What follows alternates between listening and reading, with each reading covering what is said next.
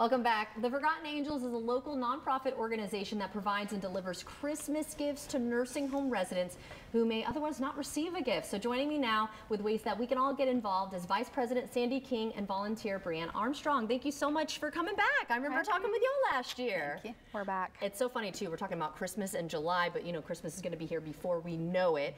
But before we get into ways we can help, talk about the organization and how it got started and when. Okay.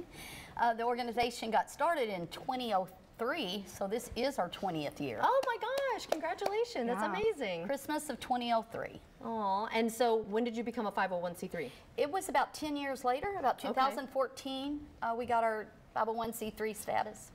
Okay, and how many nursing homes do you serve and about how many gifts are you able to deliver? And I'm sure that's evolved over the years. That changes from year to year, but on our roster is about 35 nursing homes. And 2019, which was our best year, we were able to give 3,060 gifts. Oh my gosh, crazy. That's amazing. I bet that just makes them feel so good too, wonderful. right? How do you get the gifts? We have a lot of different venues and ways of getting gifts. We have a lot of people that'll put out barrels for us right before Christmas. We'll make a list of all the things we want, like sweatpants, pajama bottoms, and people will bring them, lay them in the barrels. Yeah. We have quite a few people doing that. We have something on the website that's called Christmas in July, where people can order and have it sent to us. So, wonderful. And then we have money-raising events where we actually buy the gifts. So it's all different ways. That's wonderful. What activities then? Let's talk about some of those fundraising events. What else? What all do you do in terms of that?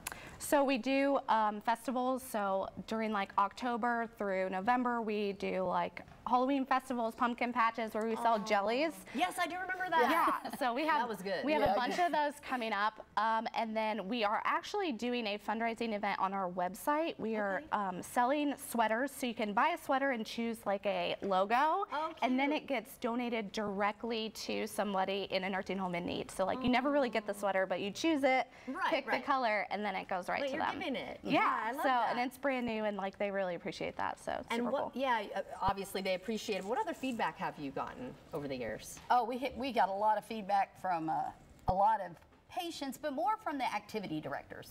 Because they're the ones that have the one-on-one contact with them, and sometimes they'll call us in like September or October, and they'll say, we've been talking all year, make sure that you guys come back, because it's so hard for us to figure out a way to take care of our residents. So the activities directors really appreciate us, and we do get a thank you card sometime from a resident, and that's really wonderful. Yeah, so how can we all get involved then? What's the best way? So our Facebook is always open. You can always see like upcoming dates and things like that. Also our website, it's ForgottenAngelsJax.com.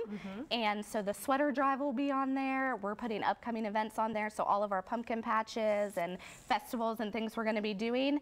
And then you can also email us right from our website if you want to volunteer, wrap presents. And I believe we do have the email there on the screen. Thank you so much for joining us again, and thank you for what you do. Thank you. So uplifting. Thank you. Good luck with everything. Thank you. Hopefully more than 3,000 this year. Yeah, maybe 10. Let's do it. All right, well, we have some tips on how to stay on track of your heart health. Check this out.